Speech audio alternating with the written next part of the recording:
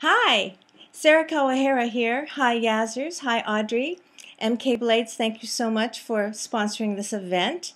Welcome to the Hoopla Challenge. It's been very exciting to see all of your submissions, and thank you, everybody.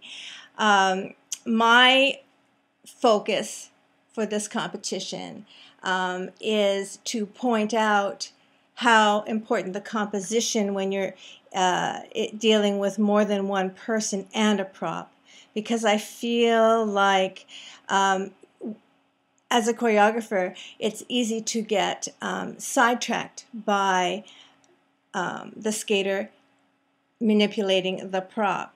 And if you have more than one skater manipulating a prop, then it's really important to make sure that the design is interacting with each other. Otherwise, there's no point to having more than one person with the prop. I also noticed that you can get really tied up with the trick that you're doing, and there are three other people on the ice that you're not relating to or who are not relating to you.